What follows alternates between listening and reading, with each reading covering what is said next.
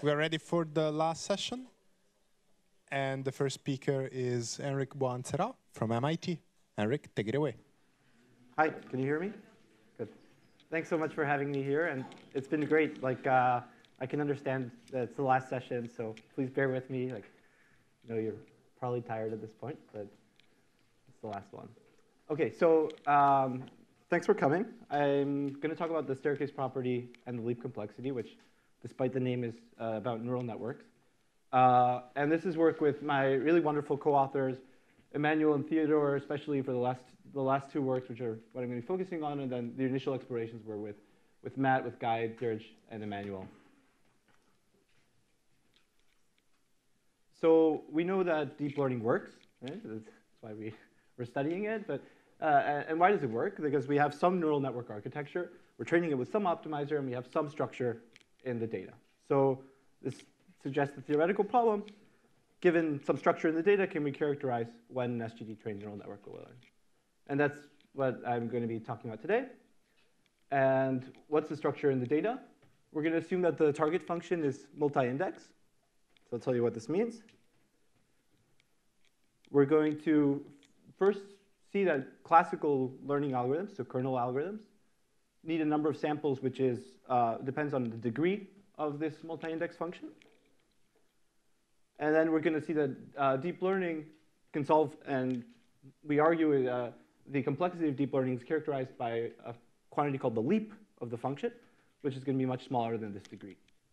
And so deep learning is going to beat out like these classical methods. And I'll define these terms, multi-index, degree, and leap, as we get along. Okay? So it's very basic setting. We have data samples xi, yi, where xi is in rd and yi is in r. These are the labels. And for the purpose of this talk, we're going to consider xi, which are uniform in the binary hypercube. You can also do this for Gaussian. You should see our paper, and I can say more about this if you have questions. But this is easier for like the notation. But the assumption that the data is isotropic, so all of the coordinates are kind of drawn from the sum IID distribution is important here. And then the labels are going to be given by some target function f star, and we have some noise, which is zero mean. Okay? So what's the main assumption we're making? That the target function is multi-index. Okay, so we have our target function f star is going to be equal to h star on some subset of the coordinates, I1 through IP, where that subset of the coordinates is unknown. So h star is a function that depends only on p coordinates. It's also unknown. And those p coordinates are unknown. So there's like d choose p choices for these coordinates. Okay? We should think of p as being order 1. So the function f star depends on a small number of the coordinates of its input, and but the input dimension grows. I'll give you some examples, and you can ask some questions. So these are some whimsical examples I came up with, and I'm not, you know, a lot of the assumptions are really are not met in these examples, but bear with me. So it's just illustrative. So f star of x could be, you know, whether some patient with some symptoms, which you can view as vector and +1 minus 1 to the d. Each coordinate is whether that patient has that symptom or doesn't, has a disease. And so you're given data which are the symptoms of the patient and whether the patient has the disease. And it turns out that that disease depends on a very small number of symptoms, but you don't know which ones ahead of time. And so the machine learning algorithm kind of has to figure out which are the important symptoms and then fit a function. Okay, or like whether a person has some phenotype, and it depends maybe on a small number of genes that are expressed. Okay, and so maybe these are not very clarifying examples, but please ask questions now about this setting, because this will be, if you don't understand it, because this will be kind of the setting of the data for this talk.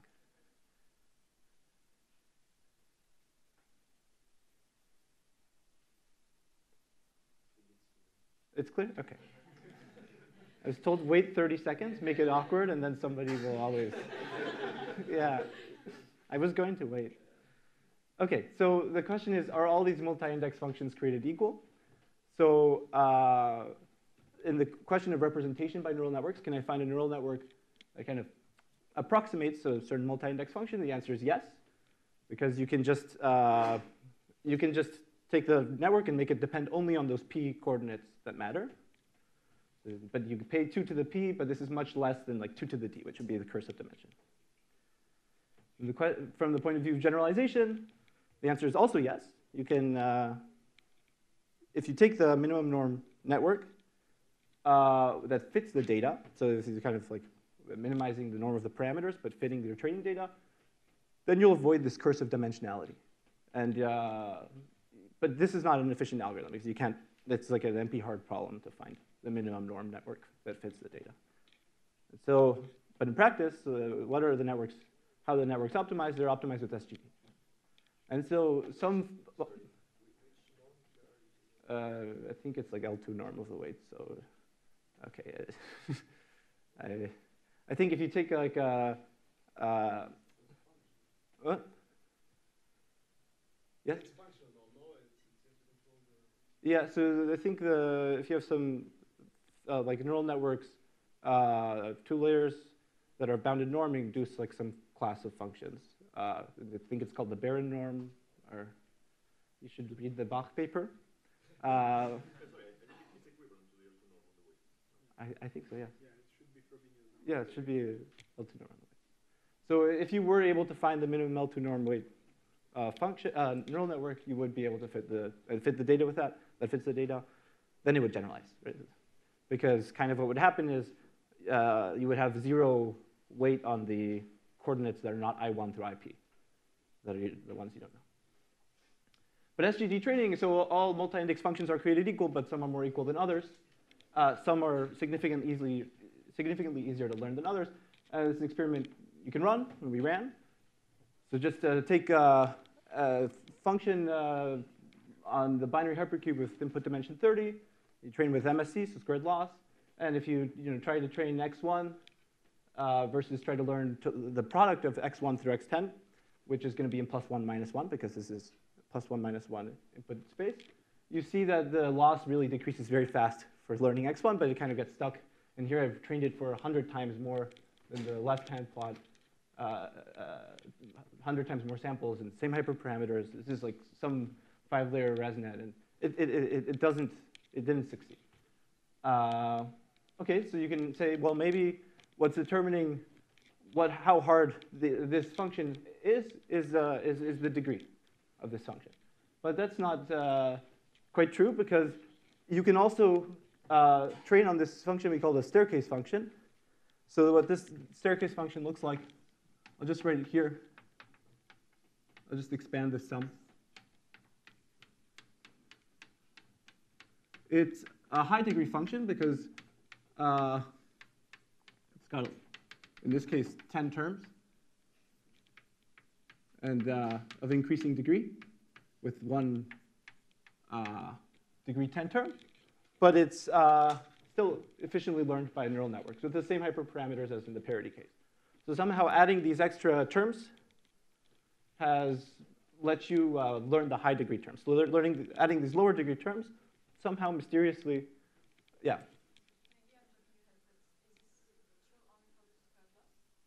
We prove it for square loss. I think, yeah, we don't have anything for non-square loss.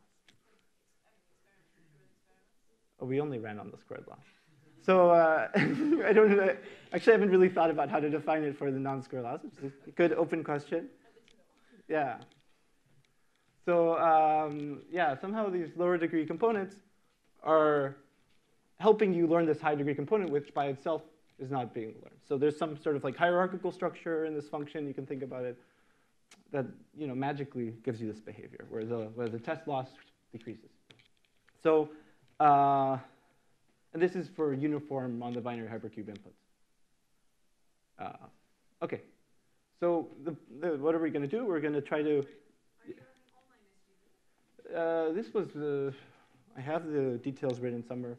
But you get the same behavior with batch, or with mini batch, with online, with ERM, with a fixed number of samples. The specific experiment, I could tell you the details, but can't tell you the details. Yeah. Okay. Yeah. Could it be because just here you have a sum, so the output now is higher magnitude? So actually, here I'm plotting 1 over the square root of 10 times this, so I normalize it. So the L2 norm of these is the same, and this gets to much smaller than 1 over square root of 10.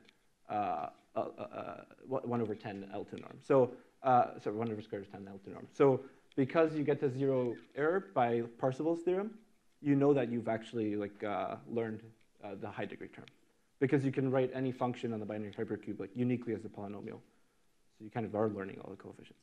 And I have another plot, which I forgot to put in this, where you show you can see actually that the Fourier coefficients associated with each of these terms are learned kind of in order, where x1 is learned first, and then x1, x2, and so on.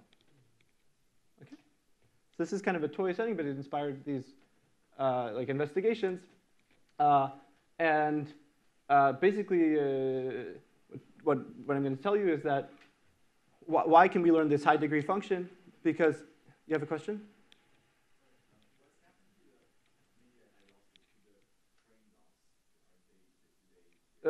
Yeah, so if you do one pass, the train loss is equal to the test in this case because the input space is so large. If you do ERM, then the train loss goes to 0 also. But I was plotting the test loss.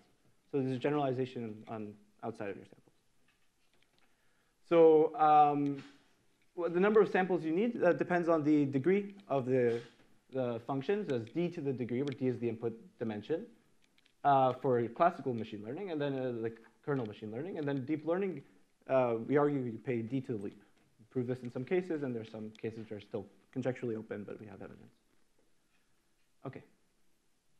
So let's do the d to the degree first. Okay. So under the so a popular tool to analyze training dynamics of neural networks is so-called NTK, and under this NTK parameterization, which is a specific parameterization of your neural network initialization, learning rate, as you take the width to infinity, you basically training with SGD or training is as powerful as using a kernel method. So anything you can do with, so there's a specific kernel that's associated with a certain neural network initialization and architecture. And as the width goes to infinity, SGD will mimic or will be the same as training with a kernel method. So this is good because we understand kernel methods well. Actually, I'm not going to define what they are because this is not the subject of this talk, but there's something where you can really get a good grasp on how you're going to generalize. But it's bad because it doesn't capture our experiments. Okay, so it turns out, as I mentioned before, you can write any function on the binary hypercube uniquely as some polynomial where these coefficients, called the Fourier coefficients, are unique. There's 2 to the p of these coefficients, h hat of s, each associated with one subset of the inputs,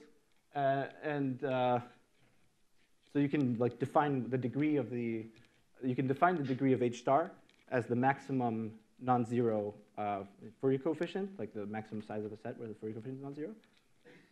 And it turns out that the degree of h star controls the sample complexity when you take the NTK of a 2-layer fully connected network and the NTK parameterization. And this is kind of previously known.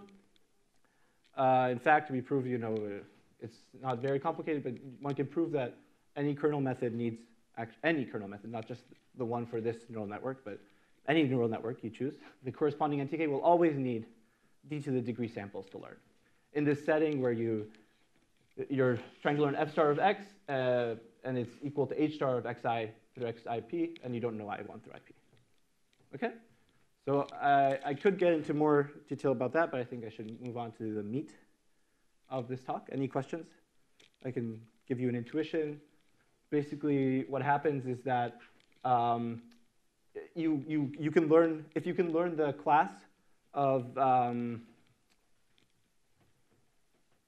okay, so any kernel method can only output functions that lie within an n-dimensional subspace, where n is the number of training samples.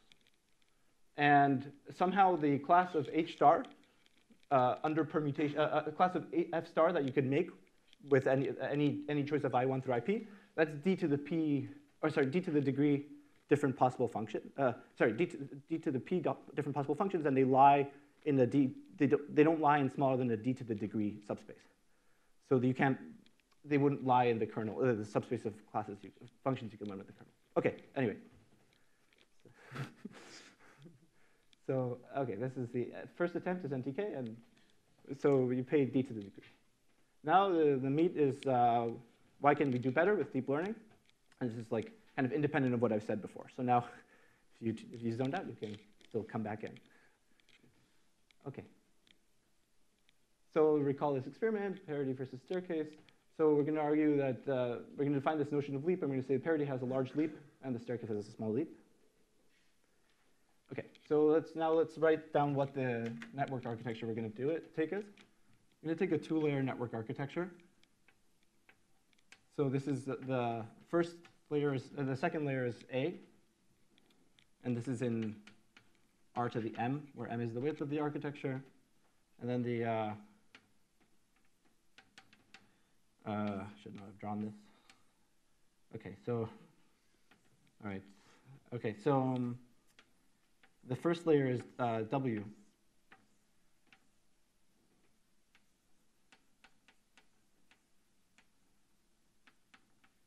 And here you apply some nonlinearity sigma. So you kind of, this is your input, X. Okay, you feed it through the network architecture, and you apply nonlinearity sigma, and then you add up the neurons weighted by A.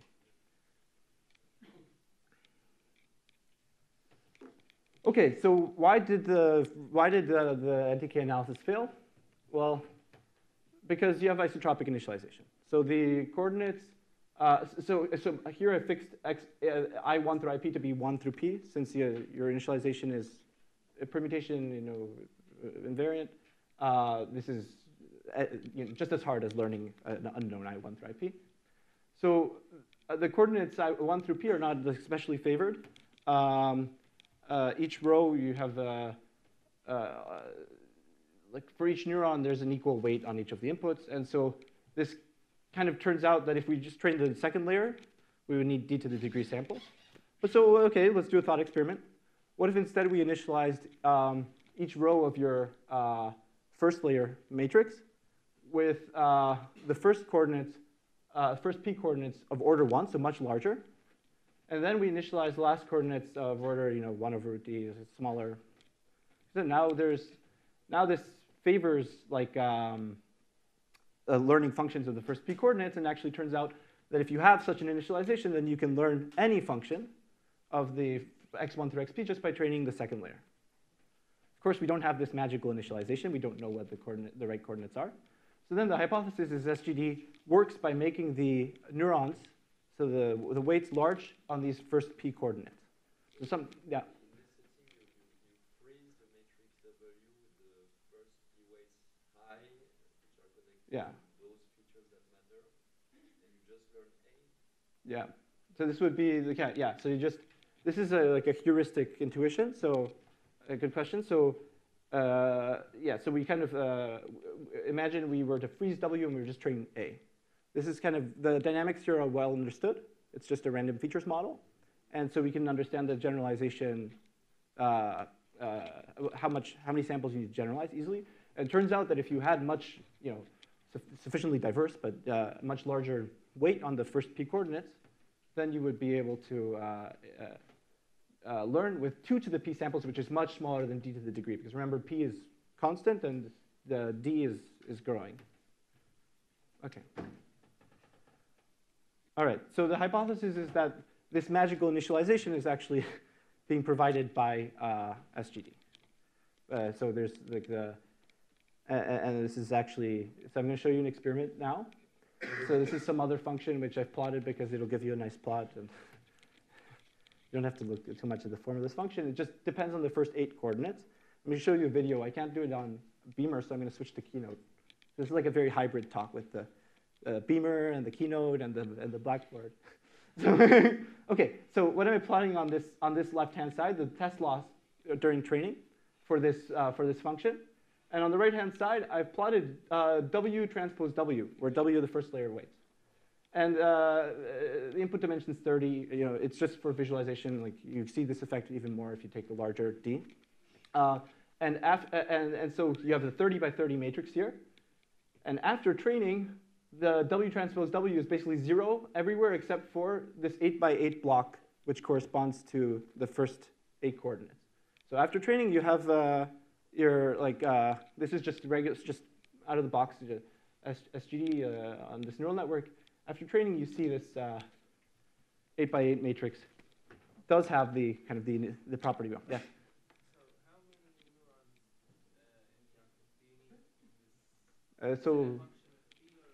So for our theory, we take infinite. Here, I think I took 40 neurons. I didn't take too many. Yeah.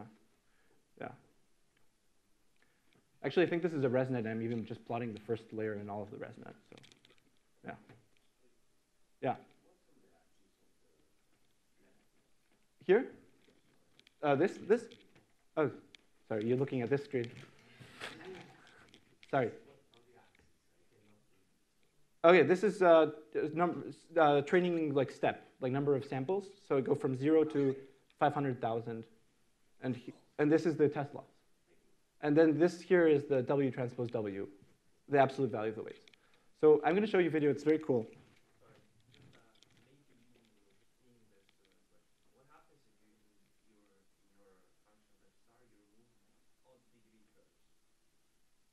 You get a different plot. The theory will make it.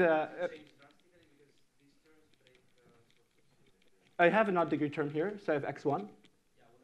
So this is kind of what you see here is the initial decrease in the loss is due to picking up x1.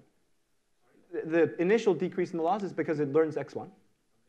And then afterwards, it plateaus for a bit while it tries to find 2, 3, 4. Once it figures out 2, 3, 4 are important, waits a line, and it learns. And then it plateaus while it tries to learn 5, 6, 7, 8. And when it figures out those are important, it decreases again. So the length of the plateau will depend on the leap. So this is kind of, maybe you're already starting to see the definition. So the difference between the variables in each of the monomials as you pick them up sequentially. Okay, so I'm going to show you I'm going to show you a video. So here on the, I'll play it a few times, but you see as the training progresses, the loss kind of decreases, and I'm plotting the evolution of the W transpose W at the same time. So you can see when the loss is plateaued here, it only depends on the first 4 coordinates, and now it falls, and now it depends on the first 8 coordinates. So you kind of see inside the weights of the matrix that it's putting more like attention in some sense onto the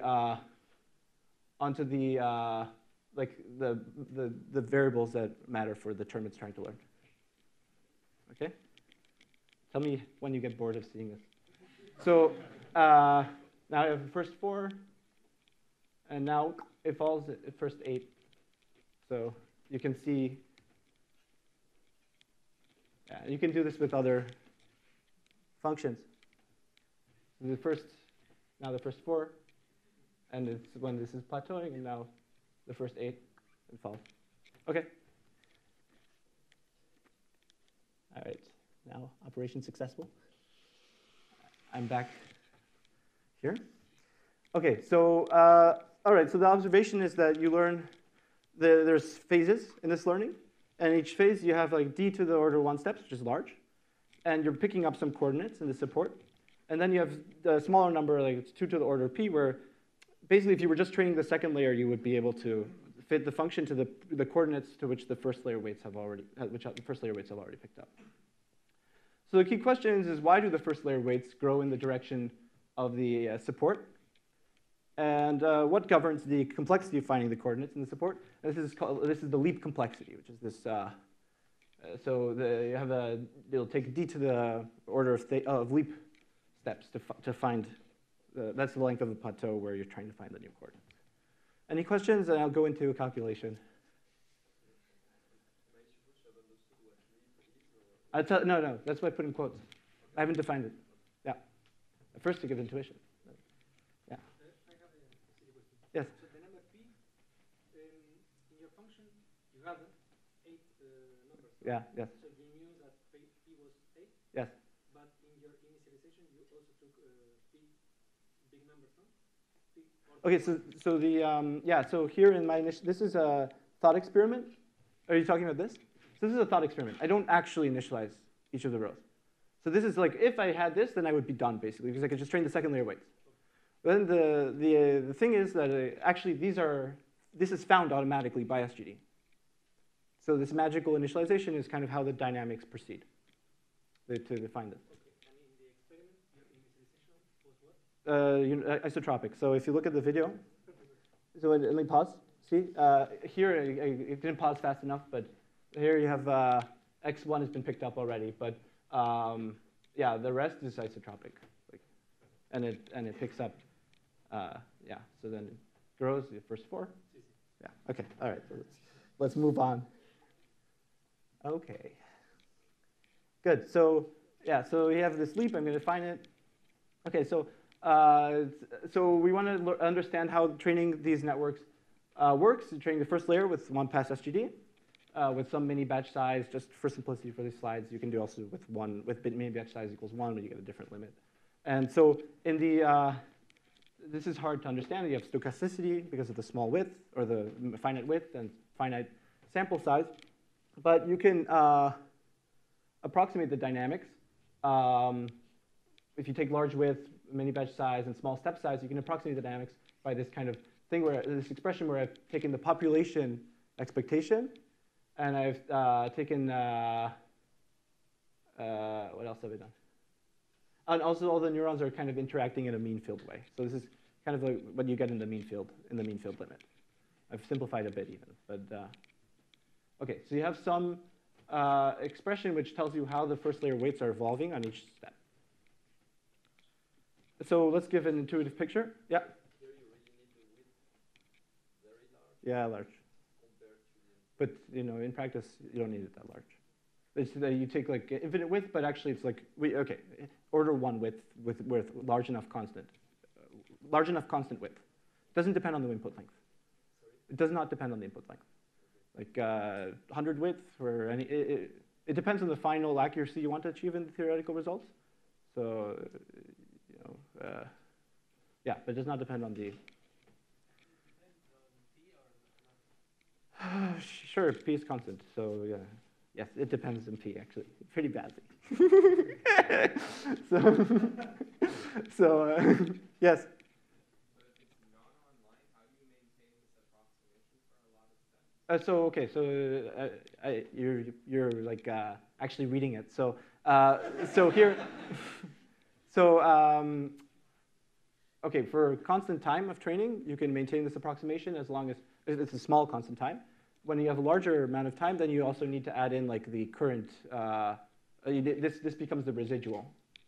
But for what actually in the result on mean field training, we first train the first layer while keeping the second fixed, and then we train the second layer while keeping the first fixed. And so we train for a small amount of time, the first layer. So then this is still valid. And then the second layer, we just use the kernel analysis. Okay. So let me give you some intuition. So okay, so I just made that picture, and now I'm looking at one individual neuron. So let's say this neuron. Okay. And the weights of this neuron are going to evolve according to this formula. So what are the weights at initialization? These are Gaussian. And then after one step, and here I've plotted the projection to the first two coordinates, kind of the distribution of the over all neurons of the weights projected to the first 2 coordinates. After one step, you see kind of like the coordinates in the direction 1 grow a lot. Okay, why is this? I'll give you the calculation. You want to see the calculation? I think you do. So, okay. So, what? No, it makes it more awkward if I don't. And I was told this is how you give a talk. I don't know. Okay, so also, yeah, this is not a 1. This is my cursor. Okay, so what is this? What is how I'm perturbing the weights? I'm taking the step size times this expectation over x of x1. This is my target function times sigma prime of x transpose w times x. This here is a vector. I mean, these are vectors. Okay, this is kind of the direction of perturbation. So now let me do a Taylor expansion of the sigma prime. And this is roughly the eta times the expectation of x1 times, let's see, let's just put some constants, which are the derivatives. I don't know. So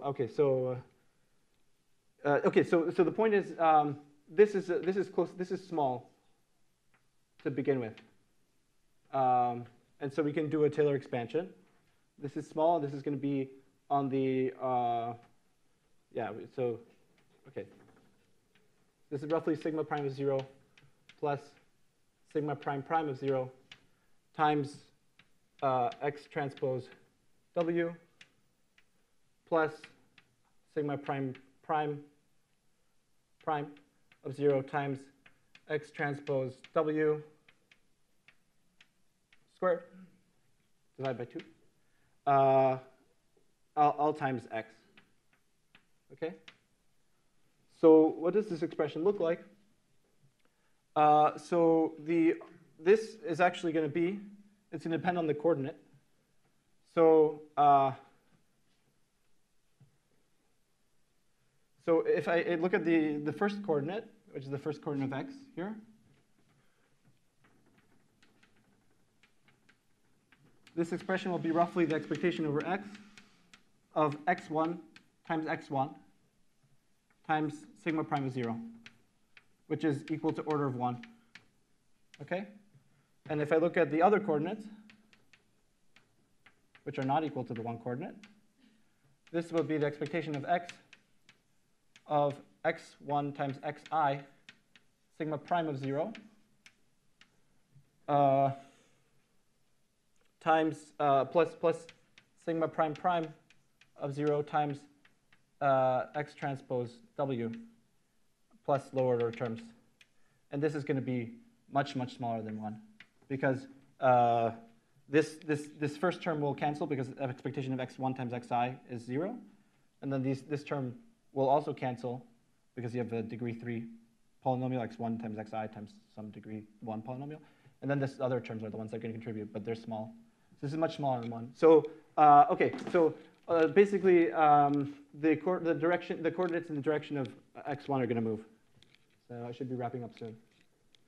So what happens if you do x1 times x2 instead? So same thing. I could do the same calculation. But actually, because you're x1 times x2, you're high degree parity, you're kind of going to be stuck in a saddle point. So after one step, you still have coordinates 1 over square root of d for all the first layer weights.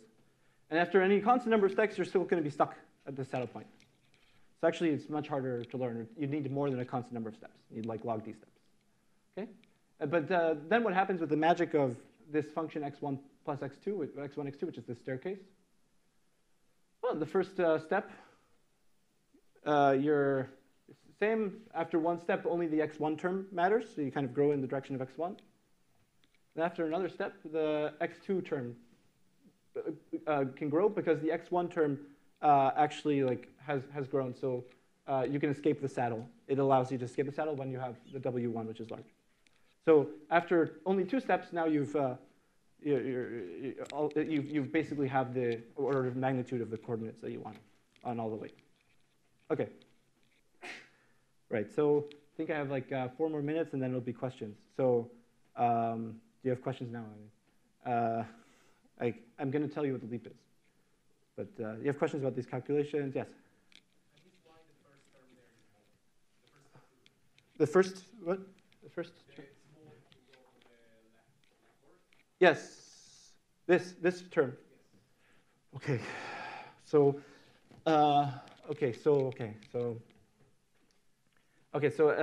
x is in plus 1 minus 1 to the d, and this is so the norm of x is equal to square root of d, and w is drawn Gaussian I d over d.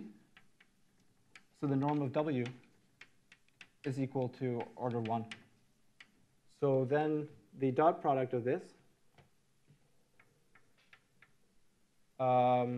x transpose w, is going to be order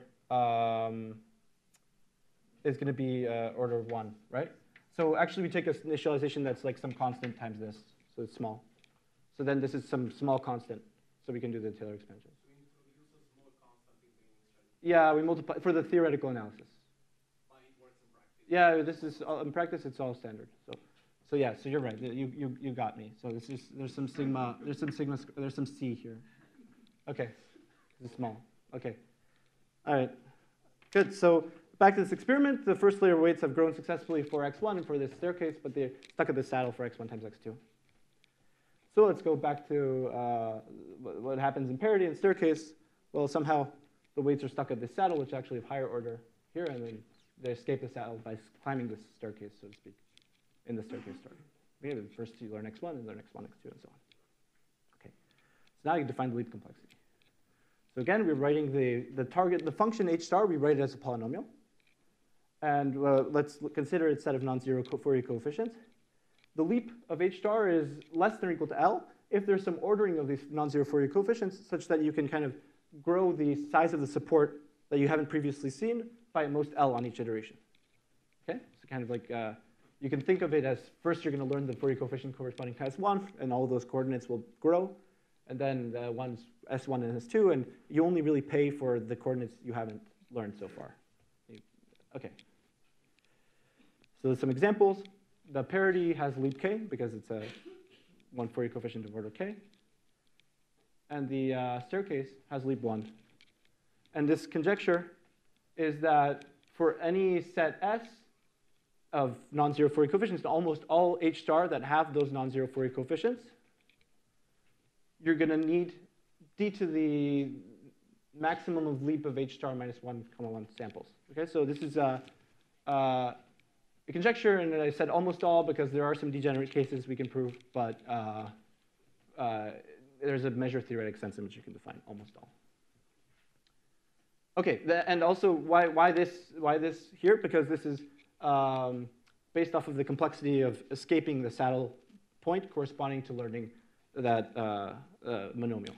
So this is a paper of Reza and Benarus and others. So Reza is in the audience. Yeah. So for the number of samples here, you take the times basically. Yeah, because it's one pass SGD. So we're really like doing one sample per step. So yeah, for ERM, I think it's different. Also, there's some paper recently that says that if you smooth the loss, then you can actually get a slightly different bound. It's like leap over 2, or like it would be leap over 2. So I can talk to you about that. Yeah. Yeah. Okay, so any questions? Then I'll tell you what we prove, and then it's over. Yeah. Okay. Yeah. I have kind of a follow-up technical question to this expansion here. So I follow the argument that you gave at the first step, but then at the second step, x transpose w is order 1, right? Because you pick up this component in the x1 direction. So yeah, you have to be careful. Yeah. Yeah. So what do you do after that? You can take a small step in the first. The first step can be small, so it's a small constant still. Okay. Yeah, it's still constant. It doesn't go to 0 as d goes to infinity. So you just make sure that this Taylor expansion can always hold good. Yeah. So I mean, we have no other way of we don't know of any other way of analyzing first layer train dynamics because it's like nonlinear. So basically, we train it for very small time, so the Taylor expansion is still valid, and it's like it requires some like tight analysis or some technical some tight analysis. But then when you go to but then when you train the second layer, you can train it for a lot of time, which is still constant, but it's a big constant.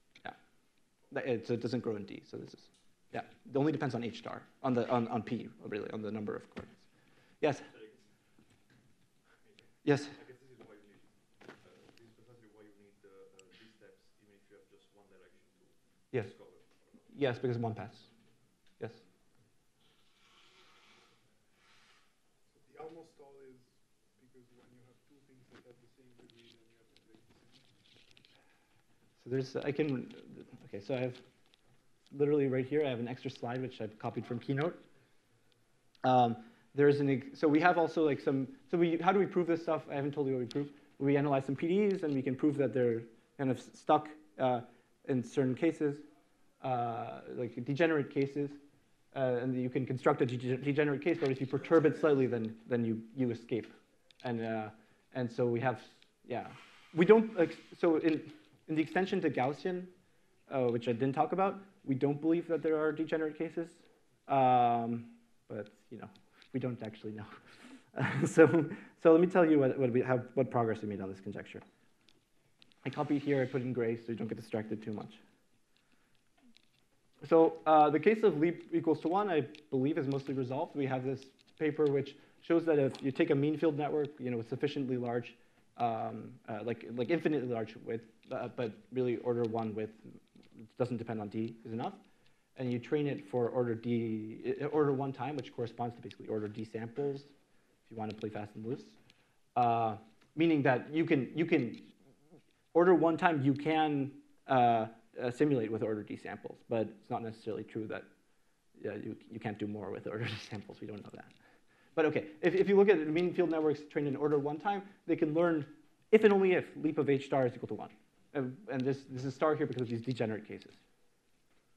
Okay, and this requires using the mean field approximation, then saying because the target function depends on a small number of coordinates, you can get like a PDE which is equivalent but which is simpler to analyze, and then you do like then you analyze it. So and we analyze it for any p, so it's like and then we do the Chiller expansion trick. And so okay, so what happens with the leap more than 1?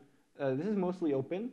We do have CS. We can prove that this D to the or at least order leap should be hard for CSQ algorithms. And then we also have some special cases in which SGD can learn a family of leap staircase functions. So like basically those would be staircase functions where I remove, where I kind of erase coefficients. Or remove terms. And also in the Gaussian case, you have Hermite polynomials of higher degree. So this is our, this is it. Any questions? And then I'll put the summary slide. Yes? Can you say more about like the special family? Yeah, so it's this staircase functions that look like this, except I've erased some of the terms. Or in the Gaussian case, I have like Hermite K instead of, okay, yes? So in the paper, we only do, in the ABM 23 paper, we only do Gaussian, but the same will hold for uniform on the hypercube. So I've kind of lied. One of the papers is for hypercube, the other one is for hypercube and Gaussian, but we only really show for Gaussian.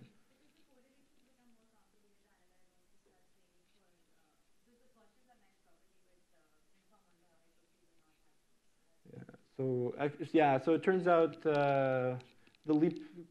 So okay, this is my summary slide.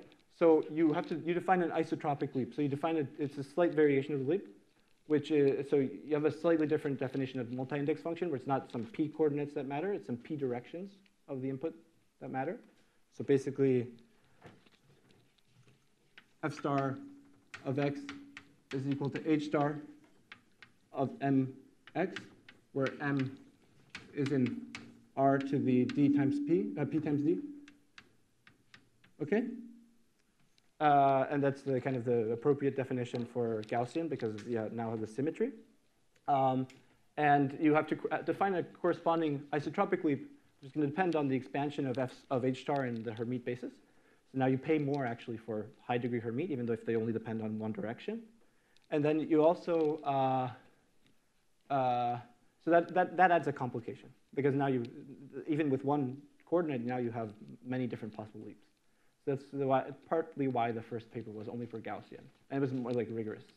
Yeah, and then this one, it's rigorous, but it's only special set.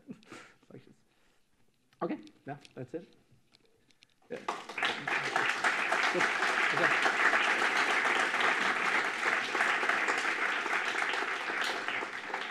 Yes. This question is about one of the very first slides when you compared the kernel's Francis Box results and the set case, right? So in the end, with the set case, you can even beat the result that assumes that TRM has found the sort of 10-dimensional subspace, let's say, right? If you do the simple polynomial count. Because in one case, you will still not. In this case, but there's also, I mean, this is for general, like you're talking about 2 to the p versus poly of p dependence on the samples, or what? At some point you said, you mentioned the result of Francis Box, and if you assume that you find the minimizer Yeah. of the regularized risk problem, Yeah. that you can get this sort of adaptation to like Yeah. the smaller subspace, right? Yeah. And then you said that in this way you show that you actually do even better with GD, right? I don't know if you know, you need extra structure with GD, right? So because otherwise you're solving an NP-hard problem, like learning the support. Assuming you have the staircase, of course. If you have the staircase, I'm not sure. I don't know. So we didn't talk about. I'm not sure whether it's strictly better or worse than those bounds. This is also one-pass SGD. It's a slightly different setting computationally. And that's what actually the second question comes in is. I was wondering if you can make it more of a sort of GD fixed number of samples training by putting like some sort of signal plus sampling noise kind of ideas in these estimates. You know, like the average is just going to be the population loss Yeah. plus some. Whether you do ERM, okay. So for the rigorous for the leap 1 result, for example. Okay, so you can do it for batch GD with a constant number of steps where the batch is of order D, and it's independently drawn each time. So the mini batch SGD where order D mini batch size each time for a constant number of steps. I don't know, if you can do it for the full, but maybe. So the main difficulty is, okay, yeah, sure, you show that the weights adapt to the directions of the support, but then you have to show they're still diverse. So this requires, like, you have to show that some kernel is non-singular, and this is a kernel that's generated by the training dynamics. So you actually use like some algebraic facts to do this, and I don't know how this all interfaces. If the target function is like, it requires this diversity, then they won't collapse. But yeah, I understand. Yeah, I'm not sure. Yes. Yes. Yeah, thanks for the great talk. So we had some work on linear networks, like, and there's this greedy low-rank learning or settle-to-settle dynamics. Yes. And like we managed to like do the first settle transition from origin to the rank 1 network. Yes. And now you can continue with the same thing. And there's exactly a problem like you're describing here for leap greater than 1 cases. Like if the rank of the matrix is degenerate, like 2 eigenvalues are the same, then like there's a lot of escape directions, and it's very confusing in the analysis, like how to bring this case. And I'm wondering if the problem you're having for the general leap case is somewhat similar, or. Yeah. So if I understand correctly, the greedy low rank learning dynamics are generally when you have very small initialization, right? So this is not not the setting we're assuming here. So it's a different reason for the low rank to occur. It's also not a degeneracy problem. It's because we can't prove that the mean field PDE is valid for those timescales, for longer timescales than order 1. So like the limiting dynamics, you would actually need exponential in time samples for those to be valid. So and here we're trading for poly number steps, so poly time. So you would need e to the poly dynamics, poly samples. So actually this analysis is for leap 1 more than 1 is not for using the mean field PDE, but it's using a martingale argument, kind of like the one in the Benarus paper and Reza's here too, I think. And then we have the modification where we kind of like we show that this you do go from saddle to saddle. Oh, I also forgot to mention, like this is the achievability result here is we train the first layer and then the second layer, and then here we even cheat more. So we train the first layer and the second layer, and we also have like a projection down to like a ball kind of thing on each step, so that just to control it. So there's a lot to be done. Yeah. Okay. Does that answer your question? I think I'm probably out of time, but people keep answering. Yeah, asking. You try to see if you can use the staircase as a warm-up to learn the last task. Learn the parity? Like you learn that function first, and then after that you keep the method frozen, and you learn the very last term. Yes, so because the mechanism is such that the weights grow in the direction of the relevant coordinates, you can fit any function that depends on those weights used by training the second layer.